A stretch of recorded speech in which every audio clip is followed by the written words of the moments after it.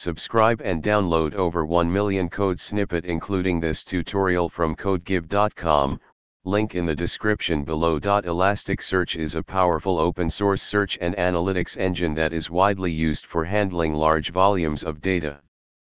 In scenarios where you need to retrieve a large number of documents from Elasticsearch, the standard query approach might not be efficient. Elasticsearch provides a mechanism called scrolling to efficiently retrieve large result sets. In this tutorial, we'll explore how to use the Elasticsearch Scroll API in Python to efficiently retrieve large result sets.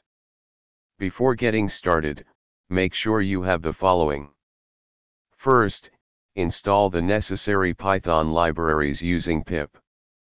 Replace the placeholders Elasticsearch_host, Elasticsearch_port, and index_name with your Elasticsearch server details and index name.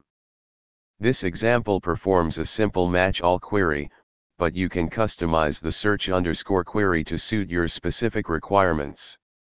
The scroll parameter in the es.search and es.scroll methods specifies the duration for which the scroll context is kept alive. Adjust the size parameter based on the number of documents you want to retrieve in each scroll request.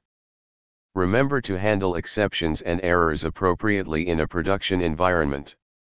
This tutorial demonstrates a basic example of using the Elasticsearch Scroll API in Python.